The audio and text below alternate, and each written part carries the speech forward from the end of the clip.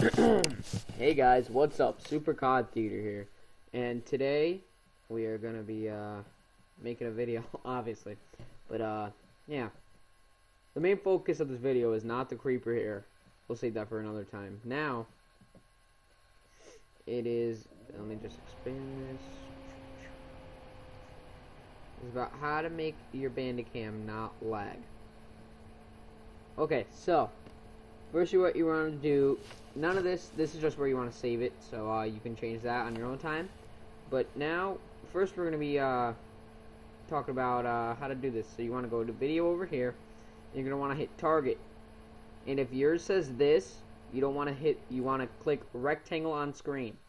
So if you click rectangle on screen, that's what I have now, and then you guys can't see it, but I can see it. I have this sizable rectangle that I can do whatever I want with. I can size however much I want it to size it. So yeah, I can pick how much I want to record. So you're gonna want to do that. You don't want it to record the whole thing. You want it to record a rectangle and shape it to whatever you're recording. The next step is then to go under here in the record settings and hit settings. And then this is where you're gonna pick your primary sound device and your secondary sound device. That doesn't really matter.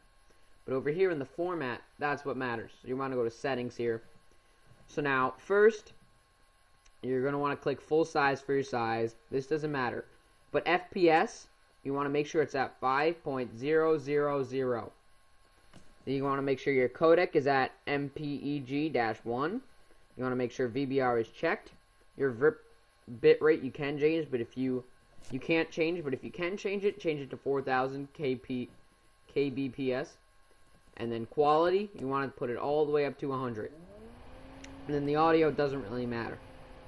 So that'll be the first step to making it not lag. Then the second step is, say you're recording Minecraft, which I'm just gonna open Minecraft up right now. You wanna here. Let me just size this to the full screen so you guys can see what I'm talking about here. So now I'm recording my full screen, my full desktop.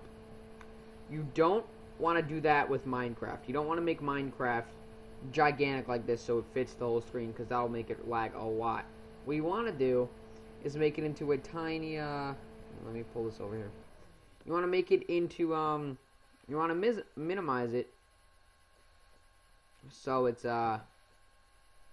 into here like this, so it's just this screen.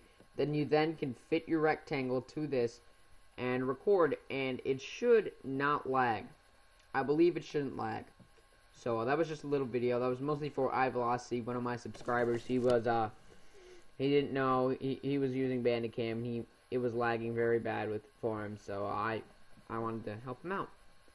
So yeah, that's how to make Bandicam not lag.